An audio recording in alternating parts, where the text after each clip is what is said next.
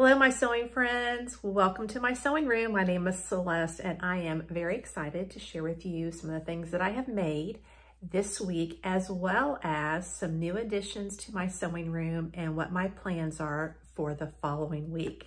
So let's get right into it.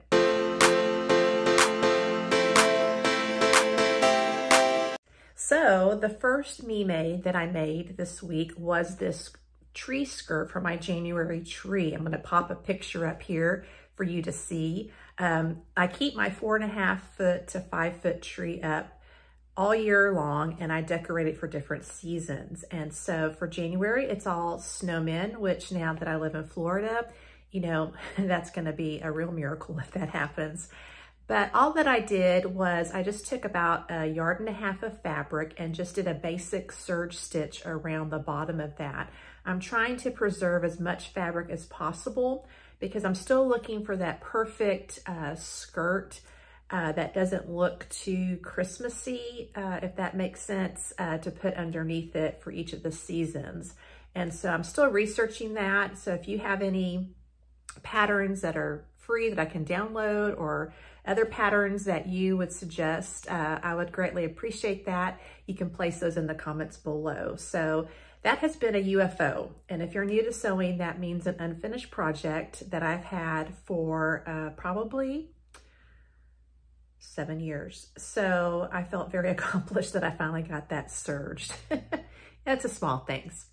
The second thing that I did was in my previous video, I showed you that I'm still working on those UFOs, Christmas pillowcases for my nephews and nieces.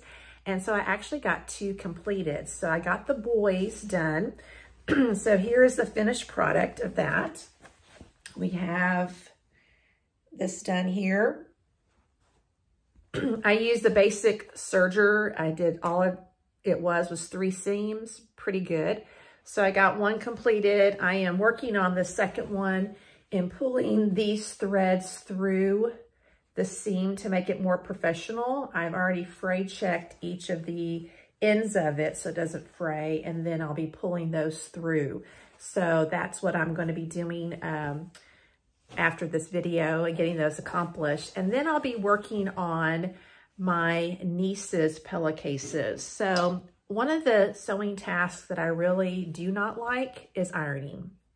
I'm not sure if any of you can identify, but what I'm doing is trying to work smarter and not harder. And so when I'm having to iron my husband's work shirts or my shirts, then I'm taking my sewing in there and completing that. So I've already gotten everything ironed for the girls. And part of that is taking this smaller cuff here and putting wrong sides together and making it in half there. So I've already ironed that, already ready to go. So all I have to do is just pin it up and start getting that sewing on the serger. So those are some things that I'm doing, things that I'm working on in the future. Now, let me show you some new things that I have in my sewing room. So I have a new helper in my sewing room. My mother gave me some money for Christmas. And in previous years, I've always purchased my Christmas china, but I've completed that. And so I've taken the money that she's given and bought this dress form. I've always wanted one. It's not set up to the correct height or measurements, but it's put together. So I'm really looking forward to using this because it's kind of hard, as you know, to really make a garment fit really well if you don't have something like this. So I will link this particular dress form down below. I thought it was very reasonably priced, and so I'm really excited about having this new addition to my sewing room. Now, some other things that I've added, as you know, I've been working on really putting this sewing room together. So now I do have my thread holders up. Here I have my sewing machine thread as well as my serger thread there. So I'm really pleased with how that looks, and it's going to make it really easy to be able to use those and grab them very quickly when I'm at my sewing space. And then over here, I did add my little clothespin, and I currently have this 1926 magazine here that I picked up at an antique store, and I put it there. I also thought it'd be great to kind of change that out and maybe put some of my quilting squares that I've done or other things that I'm working on as well. So let's go to the other side of the room and let me show you what we've done there. So I actually have placed my embroidery hoops on the wall using command hooks, and these are already things that I already had. So aesthetically, it doesn't look very good, but practically it does. I think it's going to be very efficient.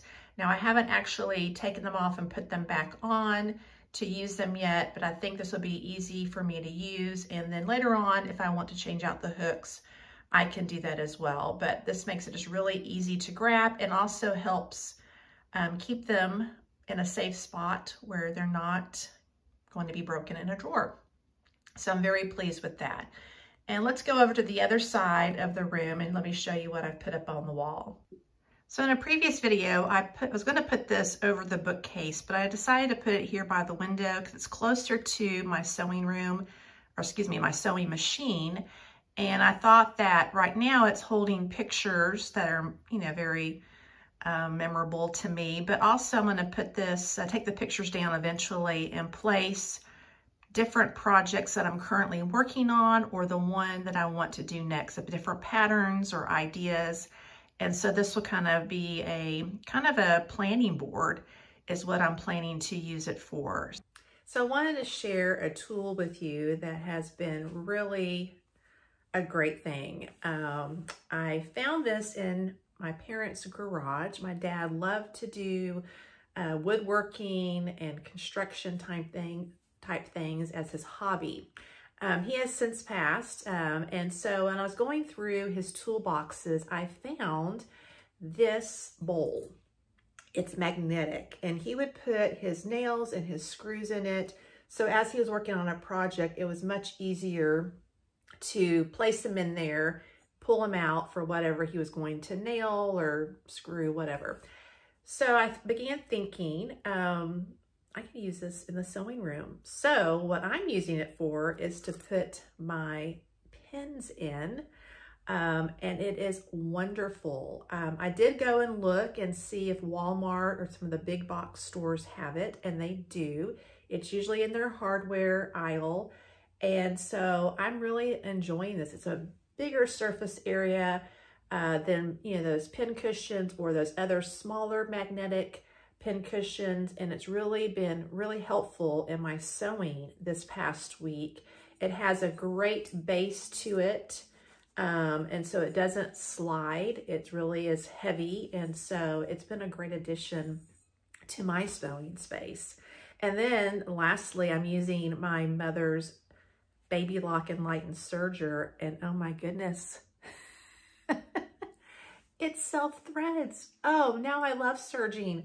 I'm not sure about you, but I really disliked going and doing the upper and lower loopers because I would inevitably leave something out, forget a step, or it would come out, and then, you know, you don't have a perfect chain. And so it would take me forever sometimes to really get in there if you didn't have the proper lighting, what have you. But now you just put through the holes and it goes through, and all I have to do is do the left needle and the right needle. So now I love serging.